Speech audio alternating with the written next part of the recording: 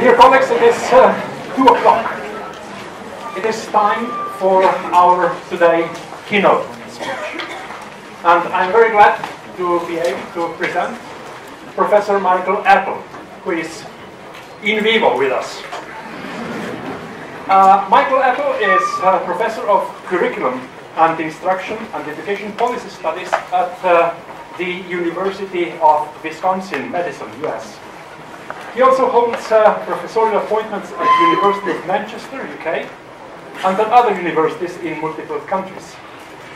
A former elementary and secondary school teacher and past president of a teachers' union, he has worked with educational systems, governments, universities, unions, and activist and dissident groups throughout the world to democratize education research policy and practice. And this is how I met him for the first time in Ljubljana, Slovenia in Michael 1990. I'm leaving now.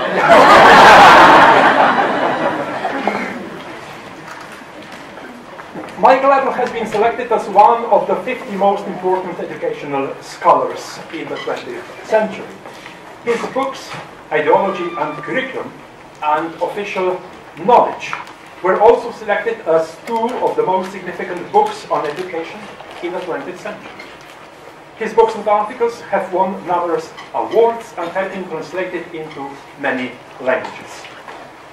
He has been awarded a Lifetime Achievement Award by the American Education Research Association, the Uccle Medal for Outstanding Academic Achievement, and a number of honorary doctorates by universities throughout the world. Professor Apple has worked on education reform, lectured and taught in a considerable number of countries throughout the world, where his material has been extremely influential in the development of more socially critical and democratic education policies and practices. Michael, the floor is yours. Thank you.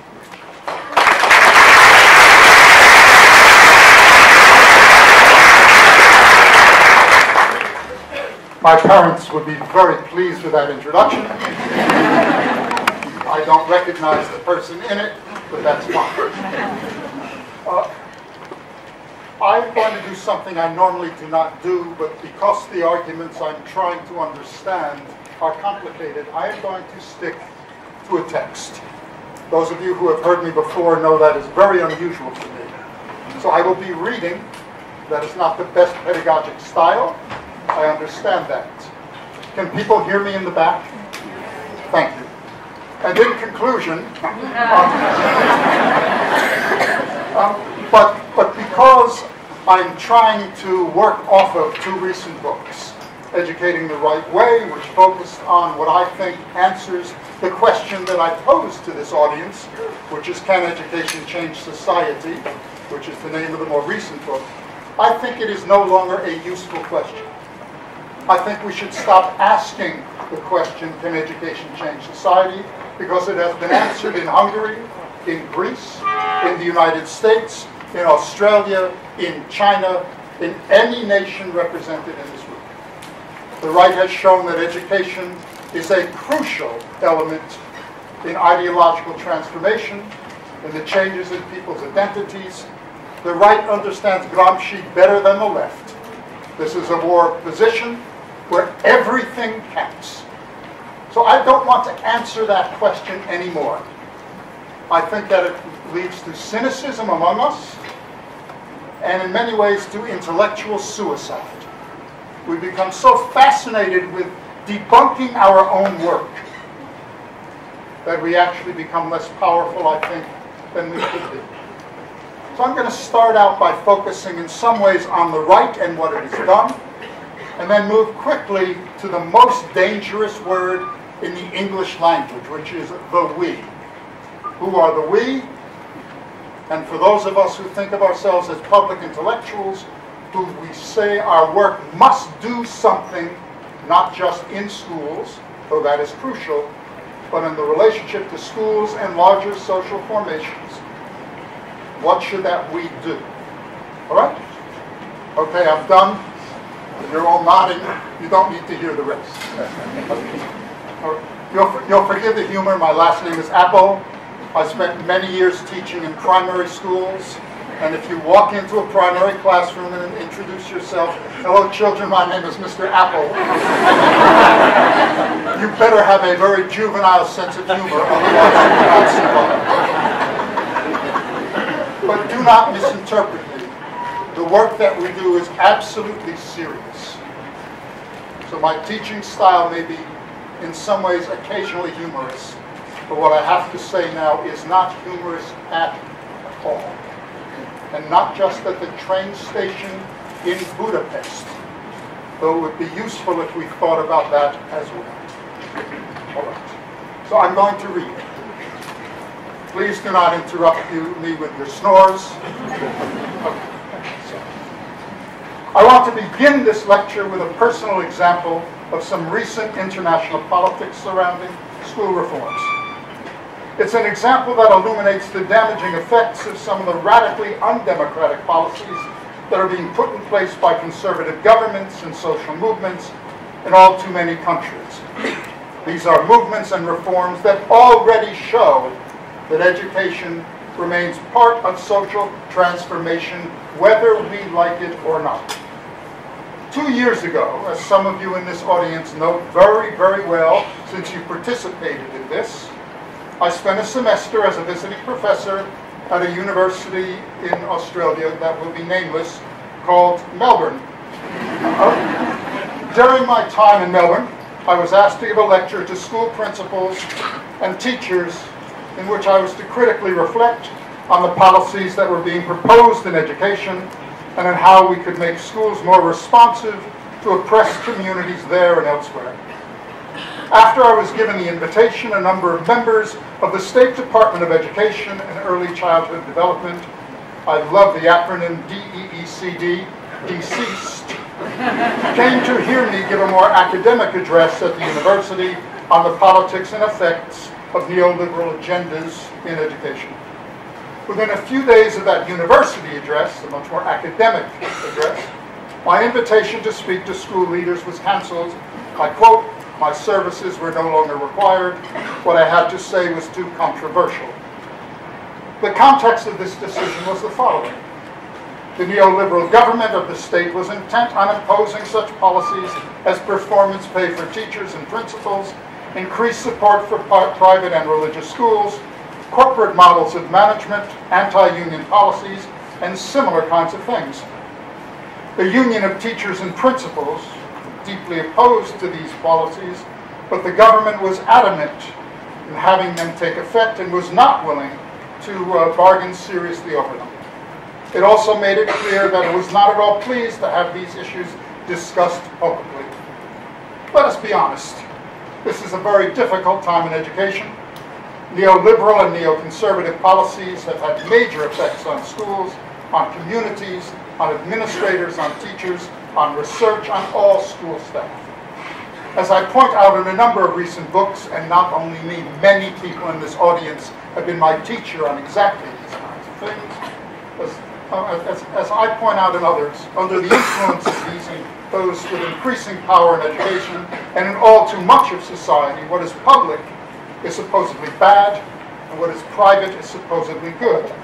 Budget cuts have been pushed forward, jobs have been cut, attacks on educators at all levels and on their autonomy and their organizations gain more visibility, corporate models of competition, accountability, and measurement have been imposed, continual insecurity has become the norm, and the loss of respect for the professionalism of educators and researchers on it is striking. And these are truly international tendencies, ones found in an entire range of the seats in this audience and where people come from. Now, what happened over the ensuing month was important, since the government created even more problems than it thought it had solved. There was an immediate sense of outrage on the part of educators, researchers, and progressive groups. The media, always loving a story that showed that education was a site of inequity of whatever kind, jumped at it.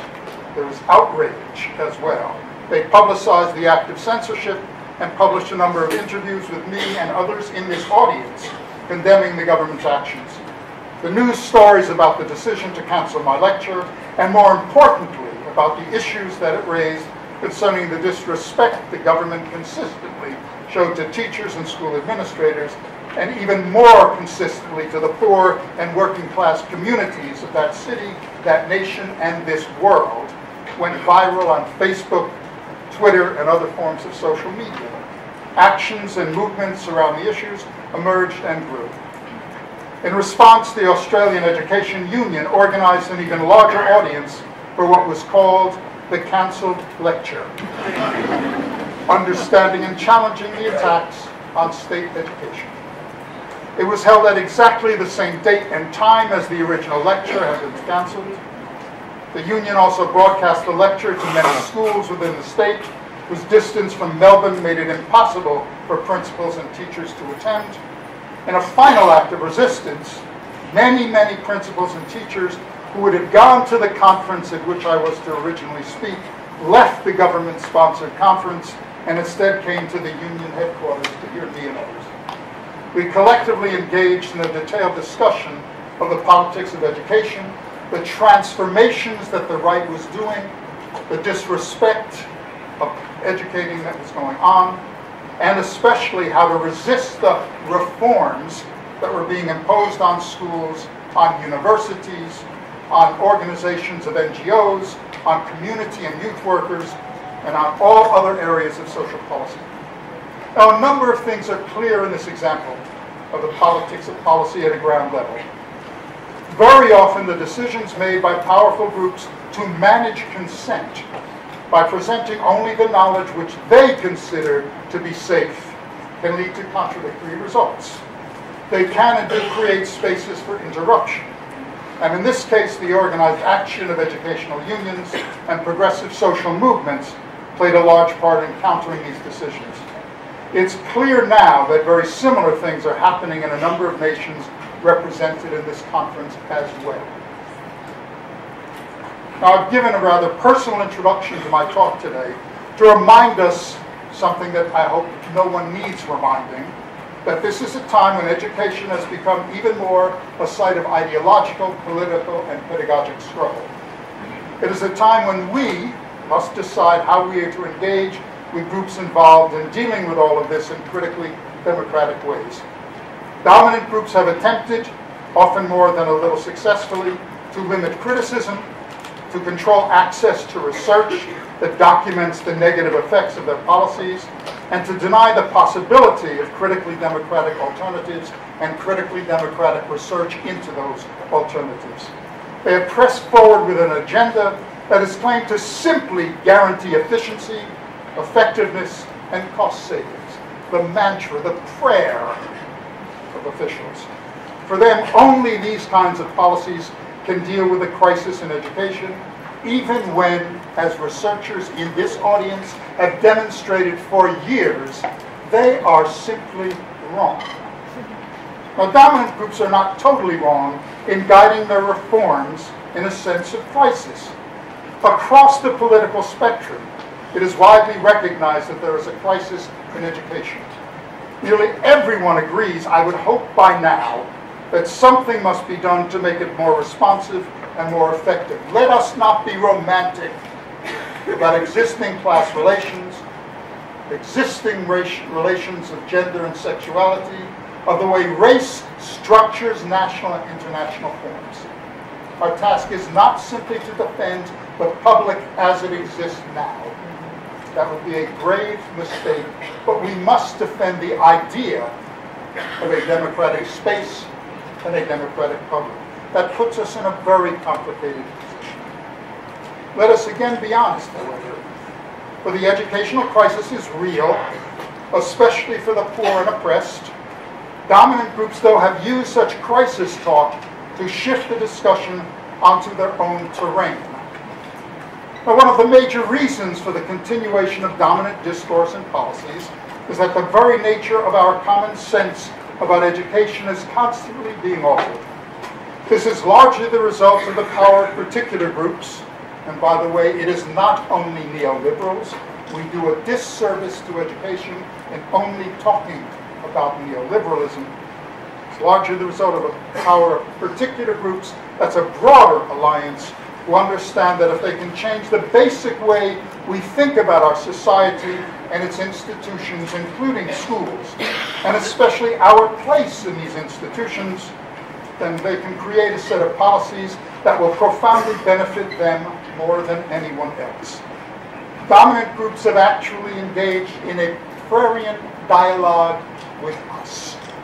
They have in many ways engaged in a vast social and pedagogic project, one in which what counts as good schools, good knowledge, good teaching, a good student, good learning, good research has been radically altered. They have used educational processes to transform our ability to even ask questions. They are changing society not only through schools, but through the reconstruction of identities and the reconstruction of the common sense we use to understand our lives and our roles at our institutions and in the public itself. Well, let me say more about this process. First, a glass of Schlivovitz. I fear it isn't. I was hoping. This is my Foucaultian moment. I have the water. I hope you do not. But as my postmodern friends remind me, I must always own my power. I will try and offend each of you at least once. If I haven't, would you let me know? I'm fairly good at it, as you can see. Now, all right, so let me go on. Let me say more about this process. In a large number of countries, a complex alliance and power bloc has been formed that has increasing influence in education and all things social. This power bloc, what Roger Dale originally called conservative modernization, often combines four major groups, not simply neoliberals. The first and the strongest one includes multiple fractions of capital who are committed to neoliberal marketized solutions to educational problems. For them, as I mentioned, private is necessarily good and public is necessarily bad. Democracy, as Raymond Williams reminds us, there are key words with emotional economies, and democracy is one of the major words they have struggled over. And what they have done, since this is such a key word, is reduced to consumption practices. It is what we call thin democracy in philosophy, not thick. The world becomes a vast supermarket, one in which those, as we know, with economic and cultural capital are advantaged in nearly every sector of society. We did not need the brilliant work of Piketty to understand that, though he helped, to say the least, by publicizing what so many groups already understood. Choice in a market then replaces more collective and more socially responsive actions. Thin democracy replaces thick democracy. And this crucially demobilizes critical progressive social movements that have been the driving force behind nearly all of the democratic changes in our societies and our schools. Educators do not change society. Social movements do, and it is social movements that transform education. In education, this is grounded in the belief by them that the more we marketize, the more we bring corporate models into education, the more we can hold schools, administrators, and teachers feet to the fire of competition, often through that eloquent fiction that value-added research will show us the way. As my closest friend in the value-added movement reminds us, we are 20 years away from even being able to do that technically. Yet whole nations are engaged in that, and many of us in this room may in fact engage in research on the value of it. There is very little evidence to support it. I've now alienated a few more. That's okay. That's what I was brought here to do, honestly. But again, supposedly, the more we can hold people to the feet of the fire of competition, the better they will be. And as I just mentioned, there actually is very little evidence to support this contention, and a good deal of evidence internationally that it often increases inequality. But neoliberalism continues to act as something like a religion, in that it seems to be impervious to empirical evidence, even as the crisis it has created in the economy and in communities, and not only Greece, constantly documents its failures in every moment of our collective and individual lives. But there is a second group. The second most powerful group in this alliance is neoconservatives, who want a return to higher standards and another eloquent, dangerous fiction, common culture. In the face of diasporic populations who are making the United States, England, Spain, Germany, Sweden, Norway, Hungary, Australia, every nation represented, I hope, in this room, many, many other nations, a vast and impressive experiment in continual cultural creation is going on. And in the midst of this, neoconservatives are committed to a conservative, culturally restorative project, pressing for a return to an imposed sense of nation and tradition that is most usually based on a fear of pollution from the culture and the body of those whom they consider the other. That there is a crucial and partly hidden, at least to some people, dynamic of race at work here is not unimportant, to say the least. Now, neoconservatives assume something that is not there in most nations, a consensus on what should be official knowledge. They thereby try to eliminate one of the most powerful questions that should be asked about education. What and whose knowledge should we teach? And in their certainty over what a common culture is supposed to be, they ignore a key element in that supposed commonness. What is common in almost every nation is that we disagree on what is common. Indeed, what needs to be the common is the constant democratic and deliberative process of asking the question, what is common?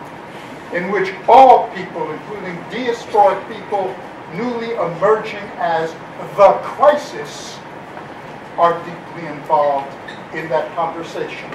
And that requires that we remove all barriers to that conversation. Deliberation is not a simple thing. It requires economic redistribution and political transformation. To the extent we do believe in the common is a verb, it is not a noun. It is to be built, it is never found. It is always in process. A third key element to conservative modernization is composed of authoritarian populist religious conservatives, many of them within already dominant groups, who are deeply worried about secularity and the preservation of their own traditions. They too wish to impose a common. For them, the people must decide, but there are anointed people and those who are not. Only when a particular reading of very conservative Christianity, or in some nations this is represented by repressive forms of Judaism, Hinduism, Islam, is put back in its rightful place as the guiding project of all of our institutions and interactions, only then will we be able to once again claim for ourselves that we are creating God's country. In this process, many of these groups inaccurately construct themselves as the new oppressed, as people whose identities and cultures are ignored by or attacked by schools. Do not misinterpret me. I work with progressive religious activists throughout the world, with Islamic feminists, with Palestinians who believe that Islam is crucial to their work, and we need to be immensely respectful to the religious traditions that give meaning to so many millions of people. And in fact, many progressives push people who are religious into the hands of neoliberals because of our disrespect. And that is deeply unfortunate. But at the same time, the uses of this by already dominant group, a practice that often functions to reproduce whiteness in the United States, Australia, and many places in Europe, is deeply worrisome. It is not an accident, for example, that the fastest growing educational movement in the United States is not school choice, it is not neoliberalism, it is not academies and charter schools, it is homeschooling, where 3 million children have been pulled even out of church schools and mosque schools, madrasas as well, to be schooled at home to keep them from the body and culture of the polluting other. So let us remember what is going on about this. And to the extent we talk about education that's only occurring in schools in our research, we are missing powerful transformations that are going on. In fact, the fastest statistically significant growing movement among black parents in the United States is now homeschooling. I quote, "There is genocide of the body and culture going on for my child. And as the parent of a black child myself, I am more than a little sympathetic to this. There is not only symbolic violence going on, there is movement." Forgive me for getting emotional about that, but if we can't get emotional about that, I wonder what we can get emotional about. All right. So, finally, a crucial part of this ideological umbrella is a particular fraction of the professional and managerial middle class, who've occupied positions within the state and at universities. This group is made up of people who are committed to the ideology and techniques of accountability, measurement, the new managerialism, to what has been called audit cultures, performativity, in Stephen Ball's words. They too are true believers, ones who believe that installing such procedures and rules, in so doing, they are helping. For them, more evidence on schools, teachers, and students' performance, usually simply based on the limited data from PISA scores and others, will solve our problems, even though once again there is just as much evidence, empirically and historically, that this too can create as many problems as it supposedly solves, demonstrating that one is acting correctly according to externally imposed criteria is the norm. Perform or die seems to be the religious impulse behind this as well. Now, this new alliance has integrated education into a wider set of ideological commitments. The objectives in education are the same which guide its economic and social welfare goals, and in fact, the transformations of the schools are directly involved in these transformations. Schools are not something outside society, they are part of society. And we do a disservice to that by saying we must wait for no school changes can occur until society changes. Even if one is an essentializing and reductive Marxist of a particular kind that says only changes in the economy can change schools, the economy is made up of sites of economic production and distribution. That is what the economy is. As I remember correctly, people work in schools. That is the economy. The people who cook food for the children are working. The crossing guards are working. The teachers are working. The principal is working. The secretary is working. That is the economy. If you are serious about saying, I can do nothing until I change the economy, it would be good if we also thought about universities as workplaces that deserve our attention as well. That was a little bomb I just threw in.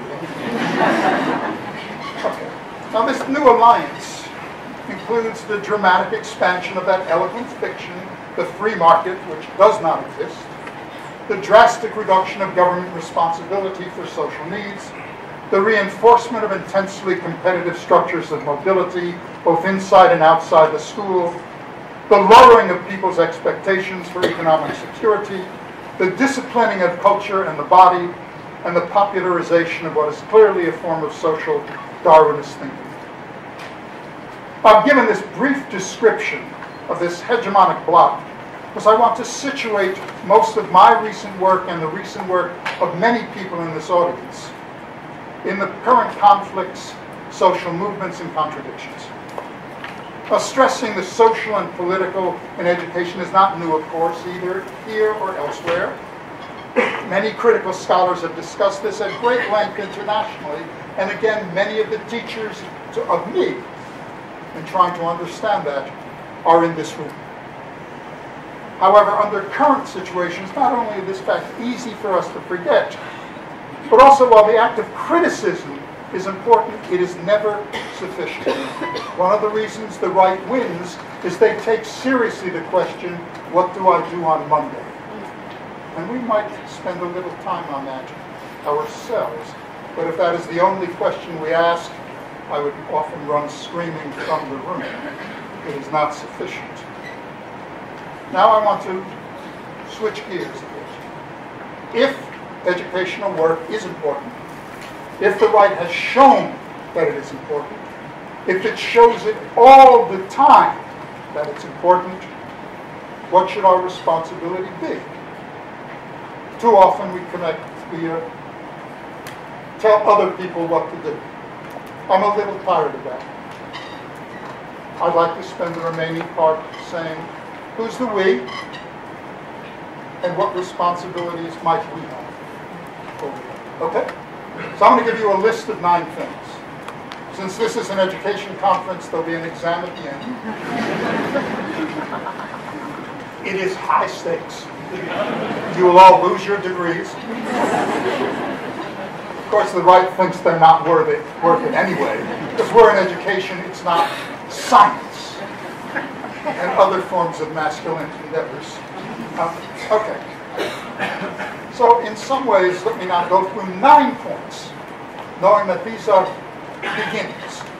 And if we had all day and you could be my teachers, we would come up with 100. This is a preliminary list.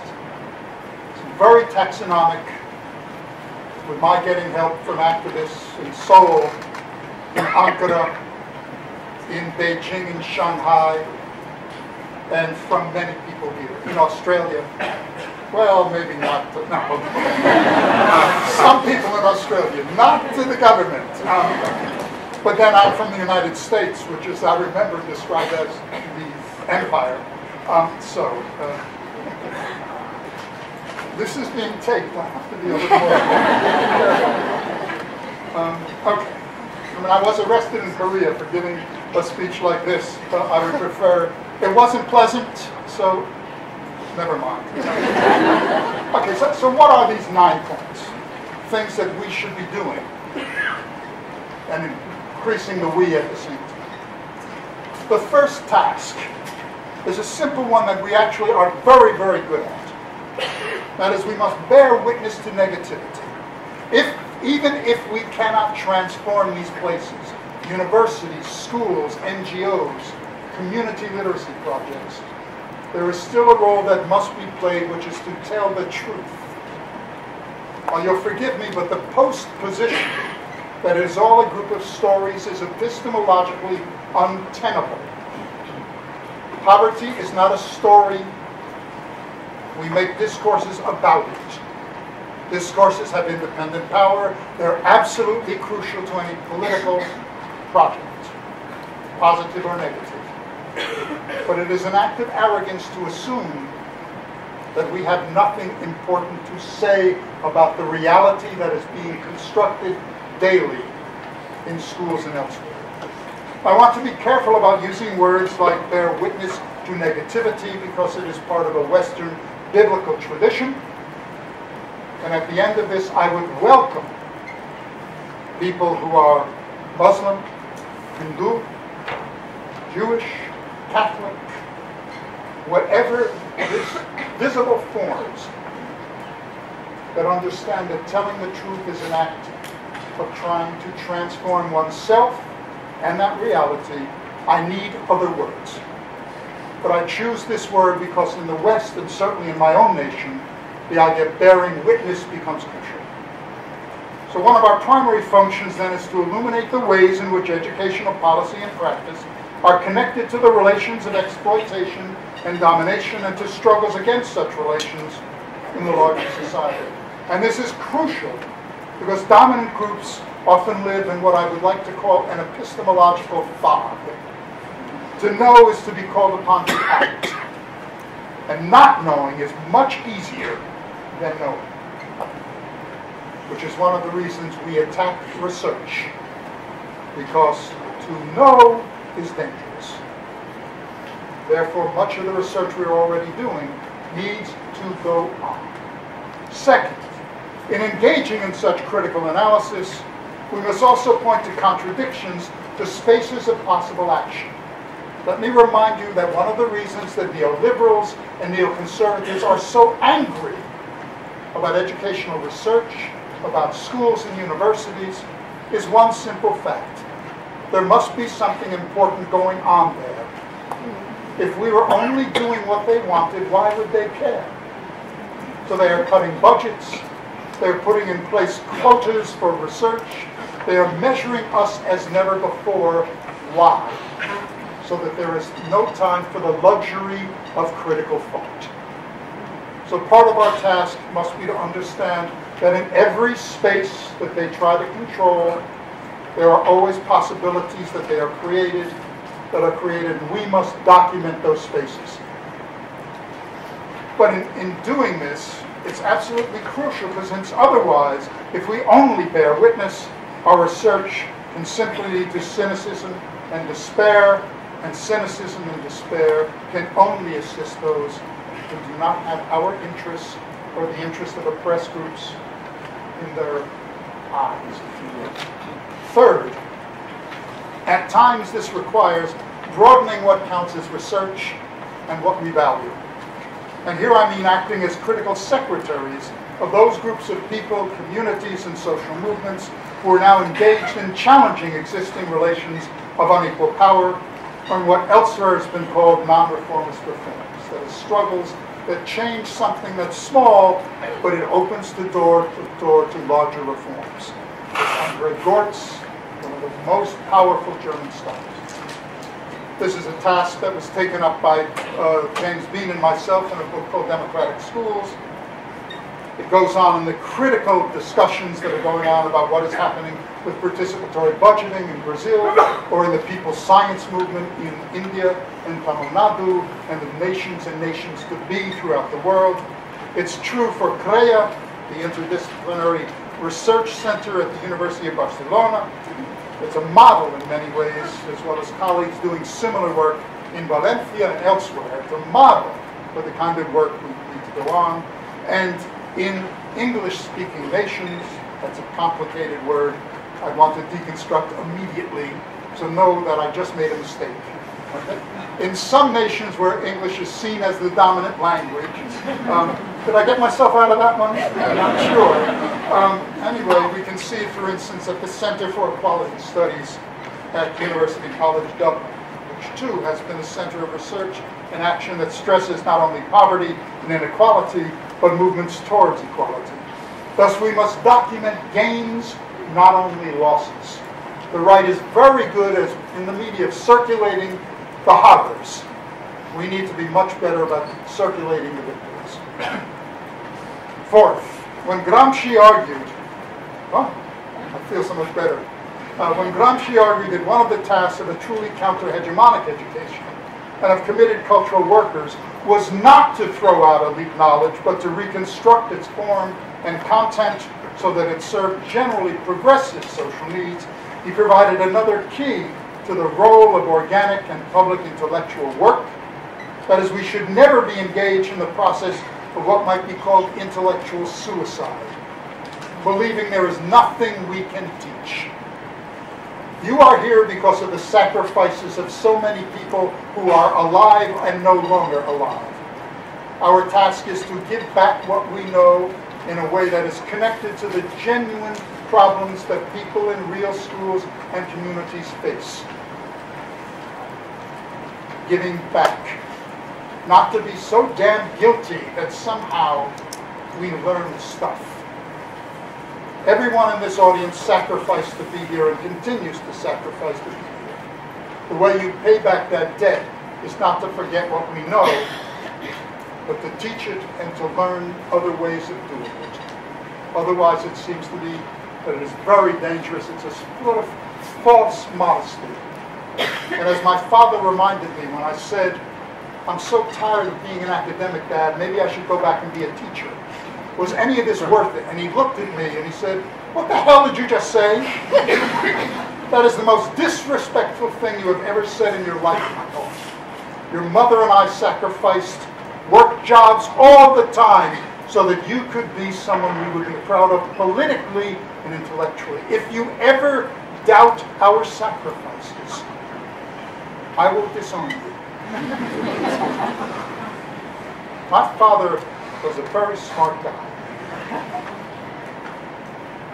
His words echo through my talk. We must give it back and be criticized when we don't understand. All right. Number 5. In the process, critical work has the task of keeping progressive work alive. In the face of organized attacks on collective memories of difference and critical social movements, it's absolutely crucial that these traditions that live through us be kept alive, renewed, and when necessary, criticized for what is wrong with them. This involves being cautious of reductionism and essentialism, and asks us to pay attention to what Nancy Fraser so brilliantly called the politics of redistribution and the politics of recognition. And that means that our purity should never be our goal, nor should the search for one theoretical apparatus that will explain everything.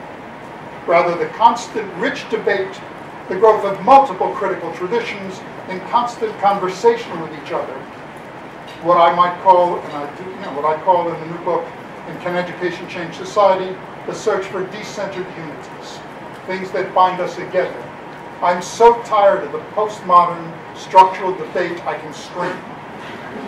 Both are necessary. Now can we do some work? 6. Keeping such traditions alive and also supportively criticizing them means we have to ask a question. For whom are we keeping them alive? And how and what form should they be available? That means that we are required to learn how to speak in different registers to different audiences. So if I'm speaking here, I may quote or make a joke about Foucault, and some of you may laugh. But if I'm doing community work in real schools being taught and learned, if I quote Foucault, it's coffee time. Now, I don't mean that as a joke. It does require what the right has done, to work at multiple levels in multiple registers. And that requires not sacrificing theoretical or empirical complexity. It means if I can't say it more clearly, I don't understand it well enough yet. It calls upon us to be teachers as well, so that we can not only teach but be criticized. It's discursive politics at its best. Now, the right is very good at this, and we must relearn these skills. It also means we must be much better at using the media. Much, much better. 7. I'm almost done.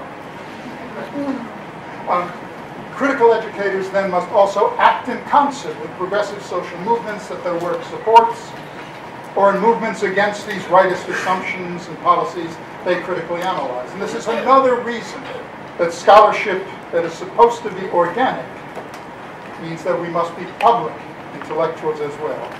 One must participate in and give one's expertise to movements, but it also implies learning from these social movements, taking risks in mobilizing with them, not leading them, but participating. That is, our task is not to avow the role of the unattached intelligentsia, in Mannheim's terms. Living on the balcony, to quote Bakhtin, is not the appropriate model, and anyone who understands the history of the balcony would understand that it is a way of looking, its historical roots are looking at Carnival from above and saying, look at the transgression below. Am I glad I'm up here? That is not our task. To quote from a complicated but brilliant sociologist and cultural analyst, Pierre Bourdieu, in his book Firing Back, as he reminds us, our intellectual efforts are crucial, but they cannot stand aside neutral and indifferent from the struggles in which the future of the world is at stake. 8. Building on the points I made above, the critical scholar activist, the public intellectual, has another role to play. Here he needs to be a deeply committed mentor, someone who demonstrates through her or his life what it means to be both the best researcher possible, but also a committed member of a society that is scarred by persistent inequalities. We need to show how one can blend these two roles together in ways that will never be perfect, will always be tense, but embody the dual commitments of exceptionally committed social research and participating in movements whose aim is to interrupt dominance. And I would hope it should be obvious that this should be fully integrated in one's teaching as well, and in one's commitments to one's colleagues also. Finally, participation in all of this means using the privileges one has as a person who is a researcher, who also, for many of us, has positions at universities or research organizations. But as each of us needs to make use of one's privilege to open the spaces at universities and elsewhere for those who are not here, for those who do not now have a voice in that space, and in the professional sites to which, being in a privileged position, all of us have access to. Absent presences then are crucial. Who is not in this audience? Who is? That is not to make us feel guilty. It is to say there are people who are our teachers as well. And part of our commitment must be to expand the people who engage in the conversations where we live at the same time. This can be seen, for example, in the history of the Activist in Residence program at the University of Wisconsin, my home, the Haven Center for Social Justice there, where committed activists in various areas, the environment, indigenous and immigrant rights, gender, housing, labor, racial struggles, education, and so on, are brought in with a full professor's salary for 1 month to give lectures, to find themselves, to teach us about how we can make the commitments that help them. So that the dialogue is there not through the distance, but so that we are there together. They can be seen even more powerfully in women's studies programs throughout the United States, where community members are on the boards of governors, or the best examples with indigenous, Aboriginal, and First Nation peoples throughout the world, Roma as well, where the elders participate in the governance structures of the indigenous rights centers and academic units on campus. Let me conclude now, the words you've been waiting for. That was the first half. That wasn't a joke. No. A conclusion. Everything I said before was wrong. Someone took my paper. These 9 tasks I've discussed are demanding. And of course this list, as I mentioned, is only a beginning. No one person can engage equally well in all of them simultaneously. I can't do it myself. These are collective tasks. What we can do is honestly continue our attempt to come to grips with the intense intellectual, personal, political, and practical tensions and activities that respond to the demands of the role of the critical scholar activist as public intellectual. And this requires, unfortunately, or in my mind, fortunately, a searching critical examination of one's own structural location, of one's overt and tacit political commitments, of one's own embodied actions, once this recognition, in all its complexities and contradictions, are taken as seriously as they deserve. Yet if we look around the world, there are individuals, researchers, institutes, coalitions, unions, dissident groups, social movements in every country represented in this room who have played and continue to play such a large part in the continuing struggles to build an education that is truly critically democratic in nations and nations to be. Can we do any less? But let us be honest. As my introductory example on the attempts to silence me and others demonstrates, dominant groups often prefer the epistemological fog, and they will not stand idly by while we individually and collectively act to speak back. Nor can they totally control its outcome. Spaces for counter-hegemonic work are constantly being created at the very same moment as dominant groups seek to close other spaces. Recognizing and filling these spaces is as crucial an act as it has ever been, because education is part of society. And indeed, some of the best examples of doing this can be found among the lives of people sitting graciously listening to someone talk in this room. As I demonstrate in much more detail in Can Education Change Society, which is on sale for 4 times the price outside. By the way, my wife and I, the other Professor Apple who is here, all of the money we get for our books goes to social movements. Even though I'd like to drive a large Mercedes, that's a different issue. That was a joke. So, in so many nations of the world, there is a very long tradition of radically interrogating educational institutions, of asking who benefits from their dominant forms of curriculum, teaching and evaluation, of arguing about what might be done differently, of asking searching questions of what would have to change in order for this to happen. And, most importantly, in providing crucial answers to how this can and does happen. This tradition has worked through me, as well as many others inside and outside this room. Let me conclude, though, with the last paragraph by being honest about something else. As someone who grew up very poor, I always try to remember the debts I owe to the sacrifices made by so many other people. All of us stand on the shoulders, all of us stand on the shoulders of many others who have taken such issues seriously, and the shoulders of those people whose seen and unseen labor pays our salaries and provides the spaces for our work.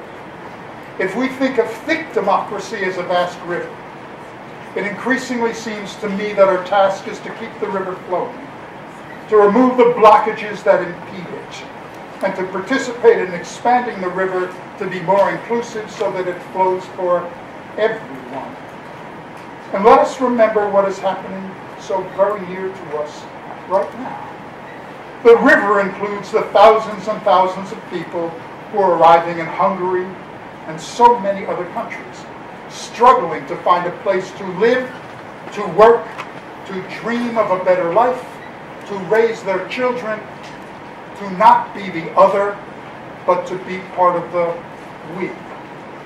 The right, neoliberals, neoconservatives, and so many others may consistently try to deny that dream, to alter the flow of the river.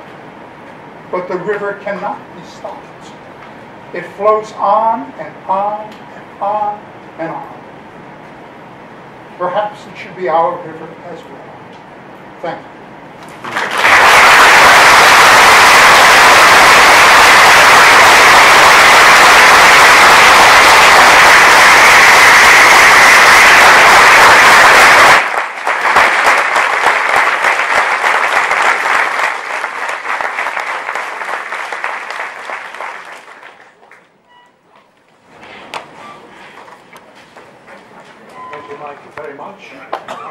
We still have some time for some questions and comments. As you are many and time is limited, I suggest to collect few questions and comments and then we turn back to life. Okay? We have 2 micros here. Can I ask for help? Who raised the hand first? 1, 2, 3. Oh, 1, 2, 3, 4. One more.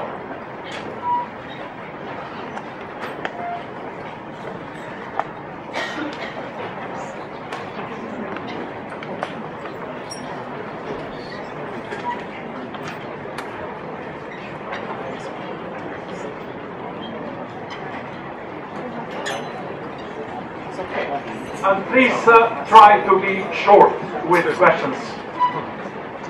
Yes, I am an independent scholar from Estonia, Tallinn. Sorry, I can't hear you. Hello. It's working.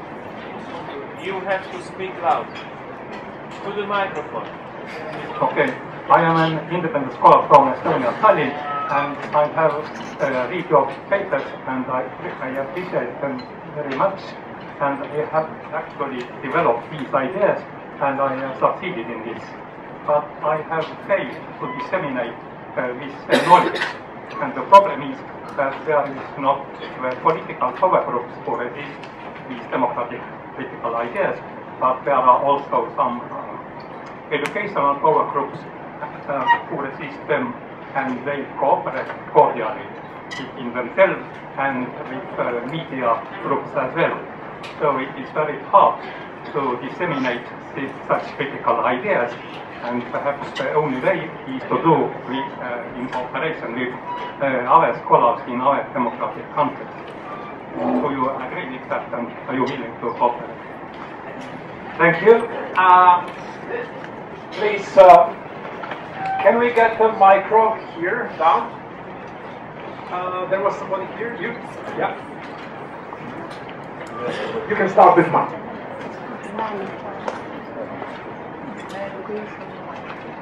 Hello, my name is Diana. I'm from Portugal. I love to hear your words. Thank you for that. Although your words make me feel bad or not quiet. I don't know what the word. And the thing is, I am an academic. Now I have a position, a management position in my institution. And all that you said make a lot of sense to me.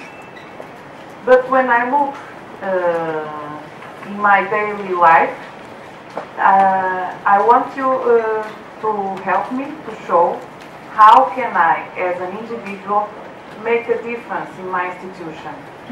Thank you so much. Thank you. And the third question is over here.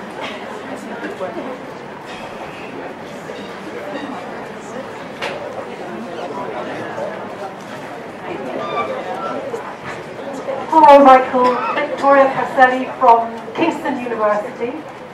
I love your taxonomy, and given that you've obviously been working on this and evolving it over time, if you had to add one more item to this list, what might it be, knowing what you now know?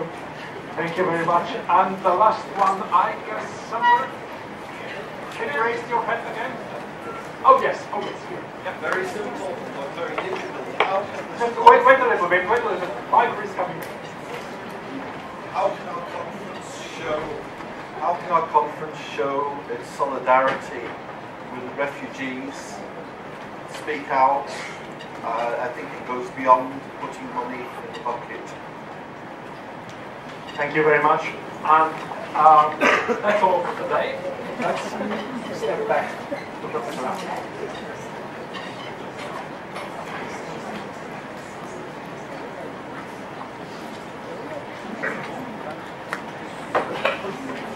I wish you would ask questions about the weather. There are a lot. First of all, I cannot answer questions such as what should somebody else do. Let me give an example of why I say that. There are many, many people who have to feed their families. In a time when there are no careers, there are temporary jobs.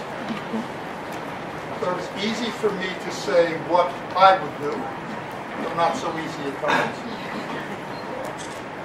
But I think that one of the forms that the left has shown is a kind of arrogance, blaming people without listening to their conditions. Because of that, I feel sometimes paralyzed by questions that ask, what should I do? It's one of the reasons I want to say we must be critical secretaries. There are people in management positions all over the world.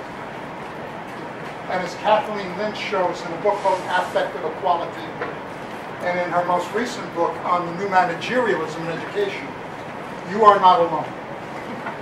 There are many women, in particular academics who become research officers or deans or financial people at universities, and the material circumstances of their lives are trying to get enough money so their colleagues can do their work, which means they have to play the managerial game and be pretty damn good at it.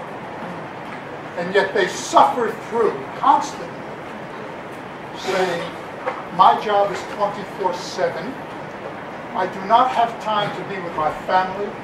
I do not have time to do the political work that I do. what should I do? Yet there are just as many people forming alliances with other folks in exactly those positions to say, this is what I do to survive. So my answer, you'll forgive this, I don't mean this to be cute, is a collective one. There are people in these situations taking risks also. But my job is not to tell, without having a serious conversation with you over multiple cups of coffee, right? To say, well, I don't even know you in your situation. I've spent enough time in a very simple country called Portugal to be able to answer what you should do.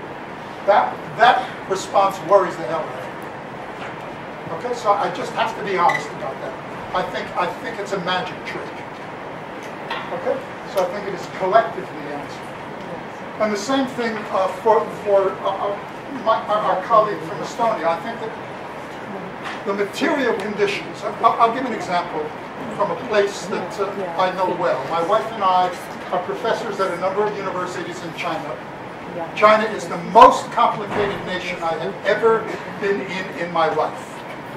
And every time I am in Beijing or Shanghai, or now in Chengchun in the north, I become more stupid the minute I get off the plane. And the reason is because it is such a complicated place. And that means that what I thought I understood before is now more complicated. So 2 years ago, I was able to talk about race and to work with the University of Nationalities in Beijing. And it was okay to talk about race and to talk tactically about what could different ethnic traditions and groups do about changing the curriculum. But given what is happening in the West, in China now, the government has said, you must be more careful when you're talking about that, because it is too complicated, and Michael, you don't understand. And in many ways, I don't. I thought I did, but now the political and cultural situation is harder. So my first step in answering this, whether it's for Estonia or China or Hungary, is to say, first teach me, because otherwise it is too abstract. And the answers to the questions are never abstract. They're about real people's lives, which is not to say I'm stupid about this. You know, when I joke about my arrests, it's both a mark of pride and a mark of fear. But I cannot tell other people what to do. But I can talk, if I've got one more minute, about the refugee situation. First, we have to purge our vocabulary about words like immigrants, refugees. Diasporic populations are there because of empire. Europe created these situations. And the first thing, I mentioned this yesterday, the first thing we have to ask is what are our debts? So I'll give one example of that. I'll use the same trope I did last time. If this was the United States, I would say, how many of you in this room took a course in algebra? And I'd ask for a show of hands. Now that's a mathematical thing that we normally do in the States in the last year of middle school, first year of secondary school. And everyone raises their hand. Yes, I had a year of algebra. And I'll say, no, you didn't. No one in this room ever had a course called algebra. You had a course called algebra, which was from Iran, Iraq. The principles of our science, mathematics, architecture, medicine, astronomy, are from these places. Europe owes its civilization not only to the Greeks and Romans, but to the places now who are demanding rights after we created an empire that formed borders so that people were religiously fighting each other so that we could benefit. In the same way, the United States claims that it is a Christian nation when the most recent brilliant historical research has unearthed the fact that enslaved people stolen from Africa, 20 to 30% of the people were very literate in Arabic and were Muslim. And they built the economy. So the United States is formed first out of genocide to indigenous people, and then clearing the land and building our industry. It is formed out of the enslavement of Muslim groups. So rather than saying what we should do, the first step for me is to say, wait a minute, what are my debts that I can never repay but must try? And that requires that I have to look at people as someone I owe something to, not as the burden. Okay? Then I think that money is important. People need food and water.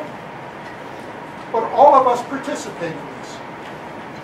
My nation is about to take perhaps 1,500 people from Syria and Libya. My responsibility is not the train station, though that's important. My responsibility is the United States. What can I mobilize about that? Since my nation is acting in an incredibly racist imperial way. So my answer is, go back and make certain that you're doing something, not only here, but there as well. And that's as honest as I can. But thanks for the questions.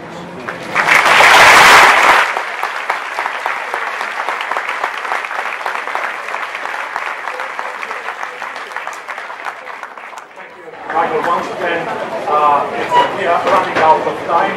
Just a small review.